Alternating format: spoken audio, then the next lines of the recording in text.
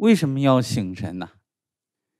实际上我们千古一梦做了很多次的千古一梦，就是一直以来我们以为我们所做的是对的，实际上是错的。也就是说大家一直在做梦。错在哪里呢？就是我们不是人，你以为你是人，这是最大的错。那今天也有来听法的天人，还有地神，还有来自各个生命界的众生。大家为什么会在六道中生死轮回啊？都是这一个严重的错误所导致的。就是我们有一个什么严重的我执。什么叫我执啊？就执着有一个我。六道众生之所以不能够解脱出离六道，就是因为有一个顽固不化的我执。执着这个身体是我，是人很喜欢人这个身体，狗呢很喜欢它那个狗的身体，蚂蚁啊很喜欢蚂蚁的身体，就连呢很难看的恶鬼道众生啊，他也很喜欢他那个恶鬼道的身体。地狱道众生也执着那个受刀剐、受火烧、受冰震的那个身体是自己。如果他知道那个身体不是自己，遁入空性正见，他就不再受地狱的苦报了。是我们千古一梦，万古一梦。我们这些古灵之所以今天还在人间做一个六道众生之一，就是因为我们有强烈的我执。这个我执包括了对身体的执着。刚才说狗执着它的身体很漂亮，人也执着自己的人身很漂亮，天人也执着自己的天人身很漂亮，这是身执，叫身见。还有一个法执。法执是什么？法执就是他觉得自己的知见是我的想法，我的看法，这就是我的知见。我以为，我觉得，我总想，我就要这样。那么这就是什么？这就是法执。知见立知，是为无明本。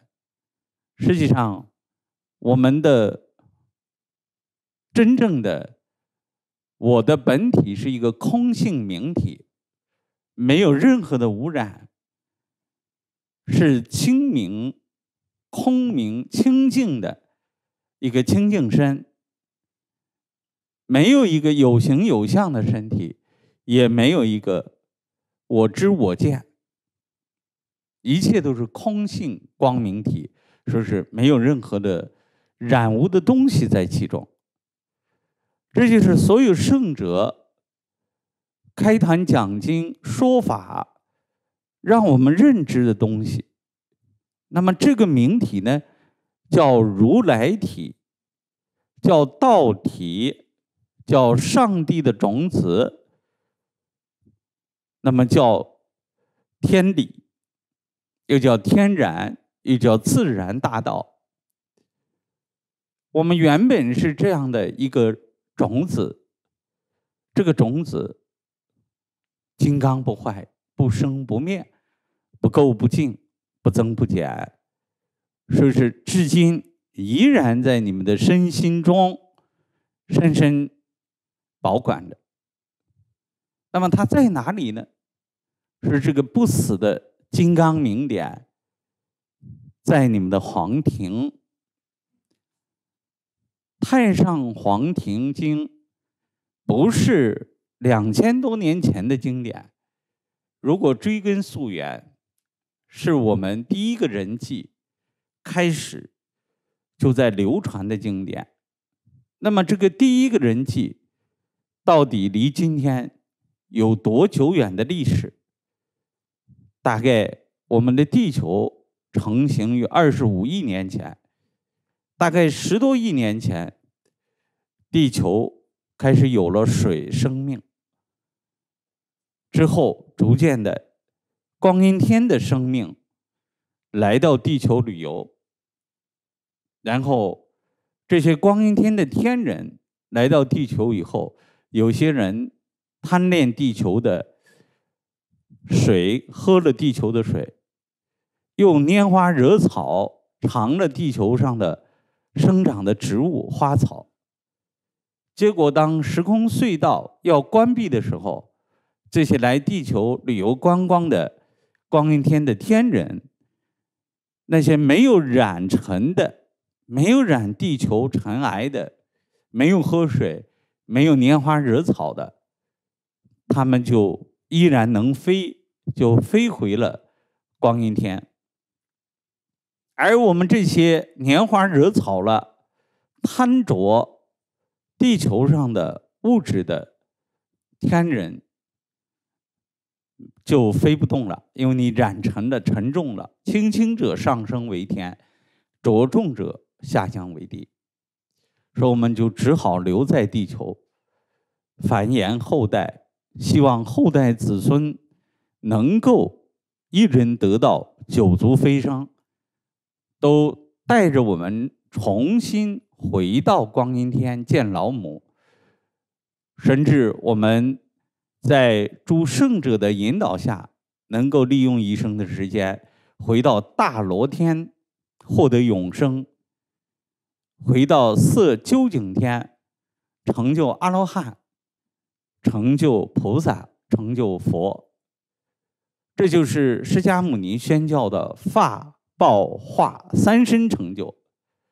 法身就是这粒种子，报身就是我们的肉体，要让这个种子，这个肉体作为装这粒种子的器皿，要帮助这粒种子尽快的开花结果，由胎仙到童子，到法王子，到真人身，然后使我们真正的君王，真正的这个身体的主人，我们累世的灵能够成就真人。说《黄庭经》中讲，真人既至始六丁。你的真人成就了之后，你可以指挥天神地神万物之神，你乃是真正的主人，是真正的宇宙之主。这就是报身成就。报身成就者可以化成无量身，众生当以什么身得度之，你就会化成什么身而往度之。你可以化成动物身，化成花草身，化成天人身，去度化众生。说修炼是一个很简单的事情，简单到什么程度？就是还原、回归、做回自己本来的自我。你原本是如来，你原本是道，你原本是天良，你原本是上帝的种子。说你应该让自己的这个如来种，让这个道种开花结果，而不应该贪恋世间的所有物质的染着和物质所形成的房子、汽车的追求。你这都是错上加错。你想做一个人，就已经错上加错了，何况你还是一个恶人，你就更错上加错了。你为什么会成恶人？你自以为是，老觉得自己的知见是正确的，老觉得我想不通的事情就是错的，你就是恶人。因为你太自私自利，太执着于自我，你想做一个好人也是错的，为什么？你根本就不是人。是人是一个错误的选择，是选择了做六道众生之一的错误选择，根本就不应该是这样的选择。你既然是如来，你既然是道种，你应该成道，你应该做回佛陀。说修炼是智者的选择，修炼是觉者的选择，是我们不再去做六道众生中的任何一类的众生，做回本来自己是如来，本来自己是道这样的一个选择。